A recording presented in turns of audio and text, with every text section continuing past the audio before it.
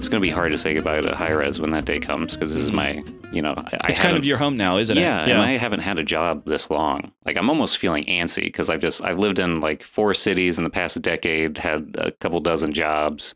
It's like 2.5 years of one job. Wow, that's Can you just like a relationship. Take a sabbatical and go sit in a closet somewhere and design like Halloween decorations and you know, I get enough PTO. I could probably do something. You know? Yeah, I could probably try that. I just need to do this for me. A lot of artists do that, actually. But I mean, not to the silly point that you're talking about, but a lot of artists do that. Take a sabbatical. Well, or they simply work on personal projects in order to get away, even if they love their job. I mean, there's aspects of my job that I love, but there are things that I just can't do there that I itch to do creatively. Yeah. You know, video is one of them, actually. Yeah. So that's fair. So, you know, well, like with 2-week patch cycles, there's a bit of a formula involved, and I know it's kind of paint by numbers.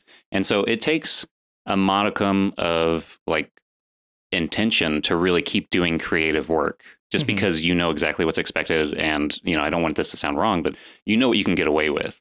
And so you have to personally have it just an agenda to try to push your own limits and keep pushing it a little bit more. And that's a lot of fun. Hey, thanks for checking out our podcast. Smash that like button, subscribe, hit the bell for notifications, and come back next time.